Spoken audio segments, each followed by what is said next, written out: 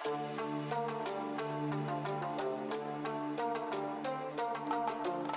மோதல் எதிரொலி, அமெரிக்காவிடம் இருந்து சிறிய உளவு விமானங்கள் வாங்க ராணுவம் திட்டம். கையால் ஏவப்படக்கூடிய ரிமோட்டால் கட்டுப்படுத்தக்கூடிய சிறிய ஆளில்லா உளவு விமானமான ரேவன் எனும் விமானத்தை அமெரிக்காவிடமிருந்து இந்திய ராணுவம் பெற உள்ளதாக தகவல்கள் வெளியாகியுள்ளன. இது தவிர இஸ்ரேல் தயாரிப்பான ஸ்பைக் ஃபயர்ஃப்ளை லோட்டரிங் அமின்ஷன் எனும் வெடிபொருளையும் பெற உள்ளது.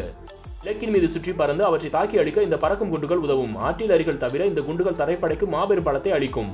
ராணுவம் தனது பலத்தை கூர் செய்து வரும் வேளையில் விமானப்படை இந்த மாதத்தில் ரஃபேல் விமானங்கள் பெற உள்ளது. மறுபுறம் கடற்படை தனது இரண்டாவது பாலிஸ்டிக் ஏவுகணை ஏவக்கூடிய அணுசக்தி நீர்மூழ்கியான INS அரிஹந்தை இந்த வருடம் இறுதிக்குள் படைக்குள் இணைக்க உள்ளது. அரிஹந்த் வகை நீர்மூழ்கிகளில் இது இரண்டாவது நீர்மூழ்கி ஆகும். கிட்டத்தட்ட 200 RQ-11 UAVக்கள் வாங்கப்பட உள்ளன. 10 கிலோமீட்டர் வரை இந்த விமானங்கள் செல்லக்கூடியவை. 500 மீட்டர் உயரத்தில் மணிக்கு 95 கிலோமீட்டர் வேகத்தில் இவை பறக்கக்கூடியவை. முன்னணி போர் முனைகளில் உளவு பணிகள் மேற்கொள்ள இந்த விமானங்கள் ராணுவத்திற்கு உதவும். இது தவிர இஸ்ரேலிடமிருந்து அவசரமாக ஸ்பைக் மார்க் 3 டேங்க் எதிர்ப்பு ஏவுகணைகளையும் இந்திய ராணுவம் பெற்றுள்ளது. இதற்கு பிறகு தற்போது ஃபயர்ஃப்ளை வெடிபொருளை பெற உள்ளது.